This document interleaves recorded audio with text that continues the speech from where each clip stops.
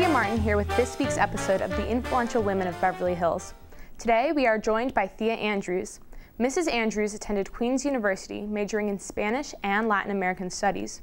After graduating, she started her career as a broadcast journalist and TV personality. She has diverse experience in the worlds of entertainment and sports and has been on many major shows like The Insider, Entertainment Tonight, The Talk, as well as ESPN2's Cold Pizza, just to name a few. Thea, thank you so much for joining me today. I have a couple questions about how, as I mentioned before, you went to Queen's University in Canada. I did, yes, in Canada. The Canadian one, not the American one. Because I think there is one in Queens, New York as well. New York, yeah, exactly. Right. So you majored in Spanish and Latin American studies. I did. And this is so different from broadcast journalism. How did you... Very different. How did you end up breaking into the broadcast journalist field, and how did your studies help you in the long run? Well, it's funny because when I was in school, especially in high school, we didn't have a setup like this. I mean, walking in here today, I was so impressed that you have this at Beverly Hills High. I'm thrilled to be here. And by the way, I'm a big fan of your show, and as you know, a big fan of yours for a long time. So I'm very happy that we finally got to do this. And I think it's so neat that you guys have this opportunity to do this in high school. We did have journalism programs in Canada when I was growing up in secondary school at a community college in Toronto where I grew up. My parents didn't want me to go to that community college, so I went to Queen's University, which is a great school, did not have a broadcast journalism program. So when I graduated, I really didn't have the intention of going into journalism at all. I started in business, and I had a friend who was a director who said to me, you know, you're a really good storyteller and a great writer. I think you'd be a great TV producer. And I didn't know that was a career. Yeah. And so I knew I didn't like what I was doing. I was working for a human resources company, and it was a lot of people thought it was a really glamorous job. I was flying all around the world and kind of doing interesting things, but I just, when I heard that, something clicked. And I went and I got a job as an intern at a company called Lionsgate owned a company called the Life Network. And I just worked my way up. I started writing. I started as an assistant, and I became a production assistant. And I went through all the jobs that everybody does. I was a teleprompter operator. I did sets. I did props. I became a writer, and eventually a producer, and then a host. But all that stuff, doing all that stuff before I became a host and before I went on air, really helped make me, I think, a better reporter. That's amazing. It sounds like, with the advice from your friend, you kind of just fell into the field, and you really worked yourself up to where you are today, and you've been on shows like ESPN2's Cold Pizza, which I know about, but could you explain it further to the audience? Cold Pizza was a morning show that ESPN did. At the time, they wanted to do something a little different in the morning. They had SportsCenter, which of course is a really big franchise for them. And they saw an opportunity for a morning show that guys would watch. They thought, you know, there's really no morning shows that are targeted to men. They seem to be more targeted to the female demographic, shows like GMA and the Today Show and all of that. So they thought, hey, maybe there's guys out there that want sports, but they want a little bit of SportsCenter with a little bit of CNBC and a little bit, you know, a mix of everything, a bit of lifestyle, a bit of business news, a bit of sports. So their idea was that they would mix it all together in a morning show. It didn't work out quite the way they planned, but you'll find in television that often happens when a show launches. A show will launch thinking it's going to be one thing, and then it evolves depending on how the audience reacts, and you move with it. Yeah. Well, now, by the way, that show is called First Take. Okay. And it's very much a sporty show and not so much morning show anymore. Yeah. What was working at the SportsCenter? What was the environment like as a female working in a place where there are primarily male hosts? Well, you know, it's funny because while I was employed with ESPN, we shot our show in New York because as a morning show, they wanted to have that New York feel. They wanted to make it easy for guests. ESPN is based in Bristol, Connecticut, which is farther outside the city. So I never worked on the campus, as they call it. I was in the New York studio. So it was very much like a traditional studio. There was a lot of women working there. It was pretty much on par. So I didn't get that, but definitely on the campus in Bristol, it's very, you know, guy-ish. There's a lot more men than women there. But I think if you love sports, there's no other place in the world to work. Right, right. That's the dream job for every dream. It really is. Male broadcast journalist. Yeah, and it's a bunch of guys that really live, eat, breathe, dream, think sports, and they have done this their whole lives. And it's so funny for me now to have two young boys who are 9 and 5, and that's what they're like. And now whenever I see them, and I was just joking around after the weekend, we spent the entire weekend going to sports games, talking about sports games, watching YouTubes of old professional sports games. When there's nothing on TV, if there's not a game on, they'll watch, because now you can watch YouTubes of old games. So they'll watch classic games, and then they talk about them. And then we play a little Xbox sports, and I thought, you know, this is so funny. These are the mini versions of how my old coworkers at ESPN were. When they were 5 and 9, this is what they were doing. That is so cute. Are they interested in a specific sport or just all around? They both love football. They both love baseball. Those are the 2 favorites. And then a little bit of everything else. Yeah. But literally everything else. So I actually met you at an organization called Visionary Women, in which you're on the board, as well as for that specific night you were the moderator.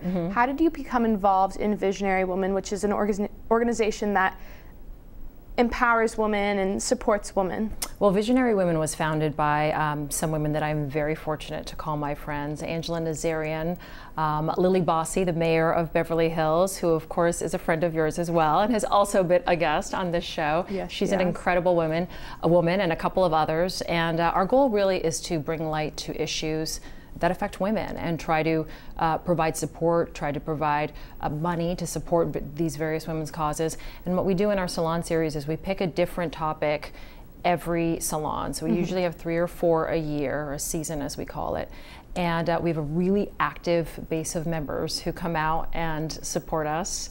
And we just try to shine light on topics that maybe have not necessarily been looked at by our members before. So it's a new organization, but it's grown exponentially in the past 2 years, and we're really excited with just everyone's enthusiasm for it. Yeah, well, it's a really, really great organization, and I highly recommend it. The one I specifically went to was on Mind, Body, and Soul, and it was just very inspiring, as well as being surrounded by so many women that were also interested. It was a really, really great place to be. We got a huge response for that. It's funny, you never really know how people will respond. I thought, well, this is LA. There's a lot of people that are already really engaged in the topic of their personal health and mind, body, and soul, which was the topic.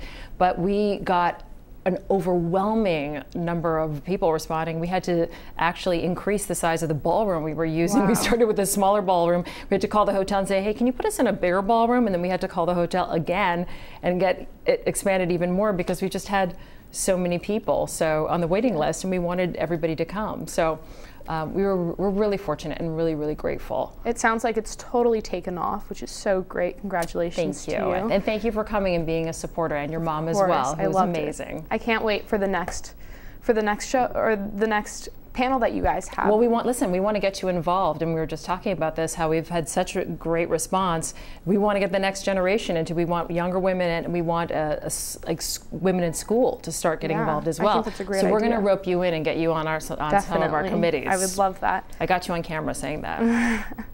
Well, you also mentioned earlier how with the rise of social media, some people have said that the industry is changing, while others are saying that it's simply dying. What are your thoughts on this topic of where broadcast journalism is going to in the future? I wouldn't say it's dying. Look, there's no doubt that there's less people watching news on TV. I mean, that's just a fact. The numbers don't lie.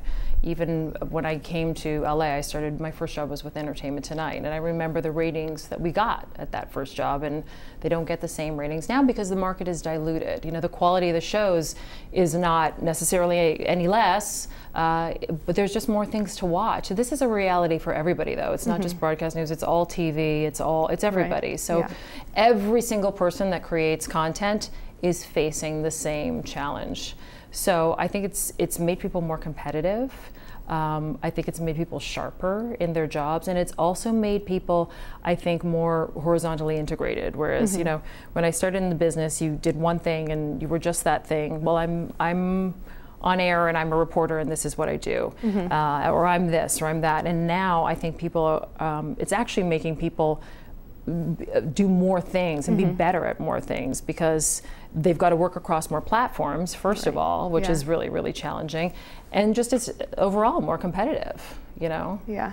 It's a very competitive business right now. Well, I'll give you an example. When I started, and when I was first out as a TV host, there was a lot of people who were TV hosts that literally all they did was read prompter. Like that was, you could make a living doing that. Was a job. I'm a TV host, so I'll go out and people will write all this stuff for me, and they'll roll the prompter and I'll read it, and that's it. That's not really a job.